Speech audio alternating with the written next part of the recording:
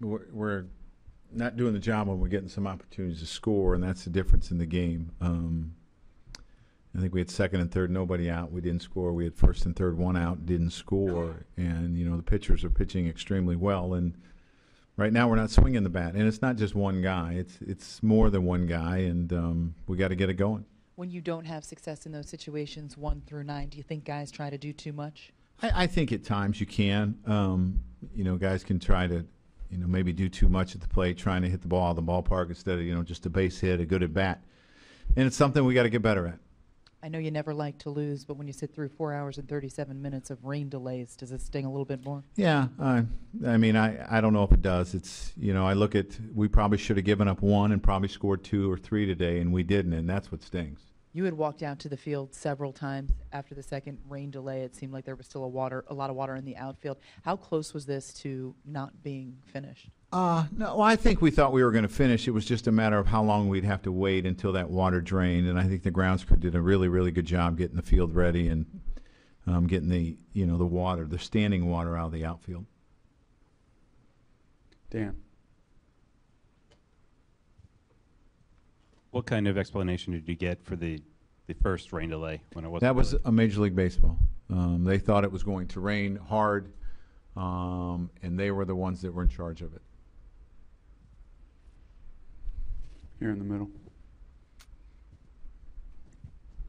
After such a long delay, what's the kind of feeling as Betances comes in and closer and closer and then finishes the immaculate inning? Well, again, we had some chances to score. And, we felt like we were going to score and we could shut them down. And, again, Dellin did an outstanding job. We just didn't get it done. Is it cool to see a feat like that? I've seen Dellin do it before, but it's good to see him throwing the ball so well. Right behind you. Tanaka struggled a little bit, but still kept pitch 6 innings and kept in 2. Yeah, I don't know if I'd call one run struggling. He gave up the 1 run in the first, the earned run, and then he got 2 big strikeouts and another out, and then he seemed to pitch extremely well. And again, another good performance out of him. Dave. Joe, you mentioned before with the offense, it's not one guy, and it's true. There's a bunch of guys now that seem to be scuffling a bit. Do you have to look at a couple guys, one being Judge, as far as kind of take some of the pressure off, maybe whether it's moving down or even a guy like Holiday maybe getting a couple days off to get other guys in there?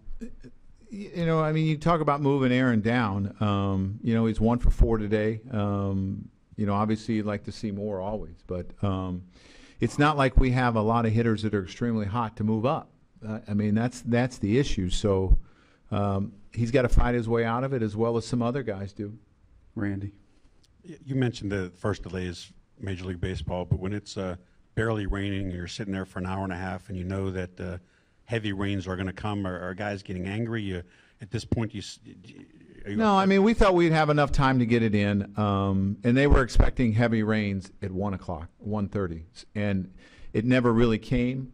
I think they were trying to protect both sides from using a starter and then blowing a starter after 2 or 3 innings. So I didn't have a problem with it. To your right, clap.